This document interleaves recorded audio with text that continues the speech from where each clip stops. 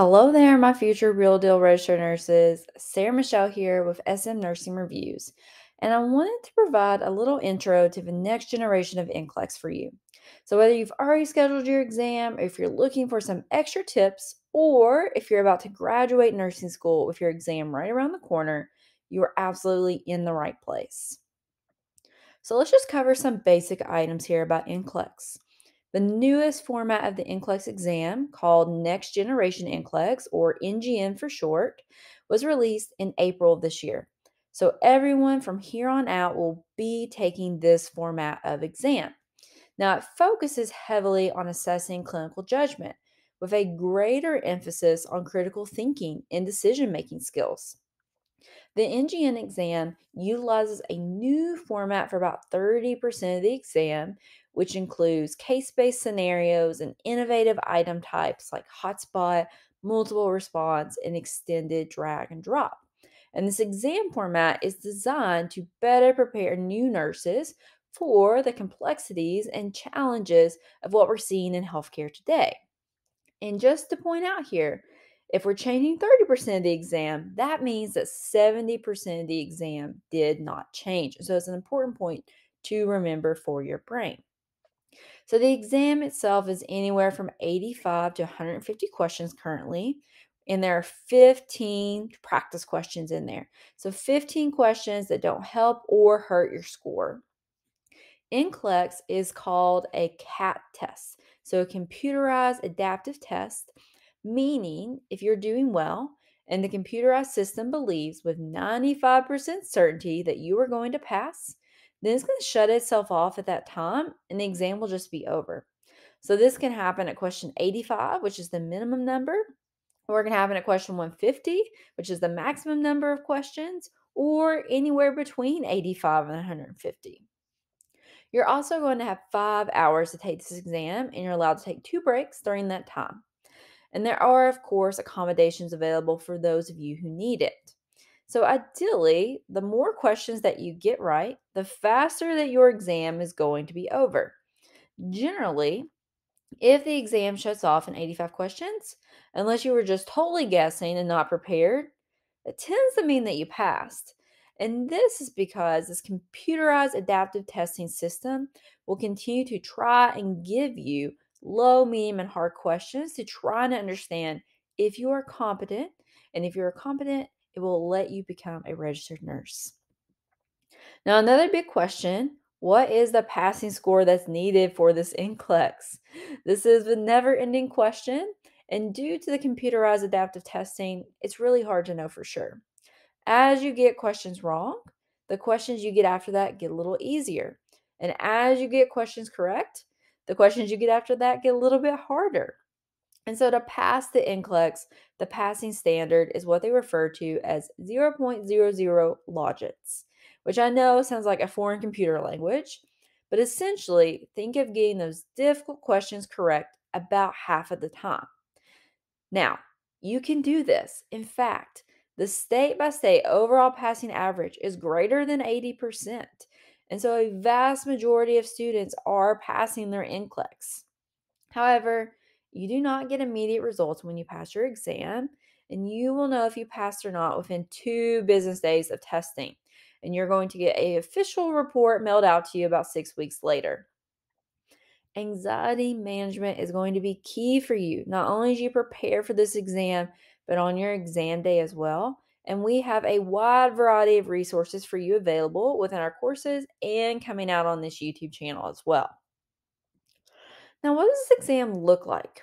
Well, there are case study based questions in addition to multiple choice, multiple response questions, hotspot, drag and drops.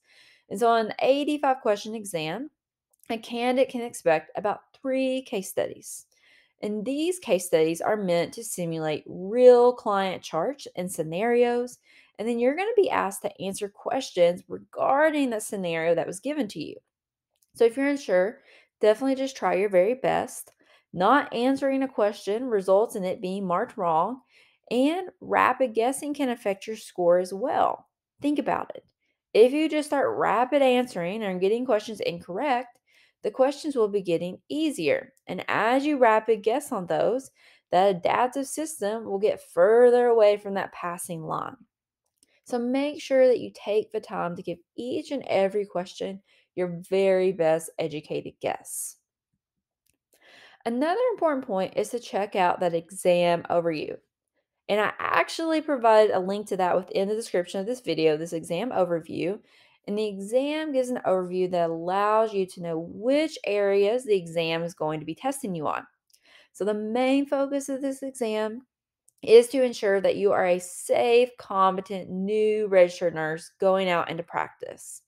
And these highlight the big things that you really want to focus your studies on. It's really that easy, and it takes all the guesswork out of your studying. So be sure to check this out. You never want to go into your exam and feel unprepared.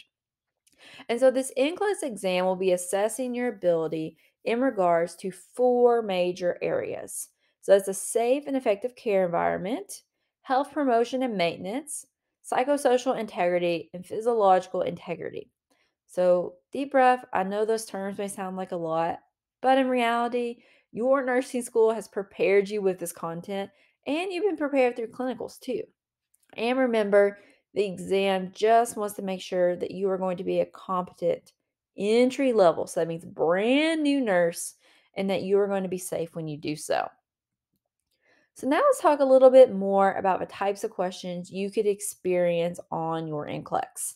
So we've talked about those case studies to work through, and you can also have standalone items as well. So standalone simply means that there is no case study that is attached to it. It's just a single question that you are familiar with from all those exams you've been taking in nursing school. And so these items may include things like extended multiple choice questions, which may have more than four answer choices, extended drag and drop, in which you may be able to leave some answers behind, closed questions, which are multiple drop down options, matrix and grid questions. So these are scenarios of multiple options, and then you must categorize those options into essential, non essential, harmful, etc. Hotspot, which can now take the form of selecting words or phrases that answer the question, highlighting, so simply highlighting items that are correct, and then a trend item. So we're reviewing patient data over time and making clinical judgment decisions based on those. So we're going to be putting together a video series here on YouTube that will help you walk through each type of these questions that you're going to see on your exam. And so make sure that you subscribe to our channel so you don't miss these videos, as we're going to be breaking down all these different styles of questions. We're going to work through case studies and each of these standalone style questions to help you become more comfortable and more familiar with this exam layout. And as we said before, practice questions are a huge part of your exam preparation. And so the more you do, the easier all this will be on your big exam day. And now let's talk about some things to expect at the end of your exam. So remember that the NCLEX is a computerized adaptive test, as we said a couple of times now. And so if you're doing well and the system believes with 95% certainty that you're going to pass, it will shut itself off at that time and the exam is over. So don't panic. Because like we said, this can be at question 85, question 150, anywhere in between, and your score is not going to show up on the screen, nor will you get a score report immediately afterwards. So you are going to be notified on your portal about your exam results within 2 business days. So do whatever you need to do in those 2 business days to take care of yourself.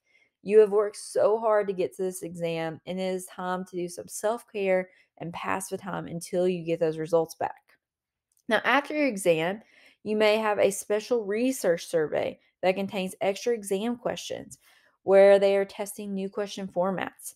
So you can choose to complete this, or you can end it at any time by clicking End Exam. These will not be counted within your score, and you're going to have a half hour to complete these extra questions if you choose to participate. And basically, you're just helping future students and participating in those new questions and formats so they can work out the kinks.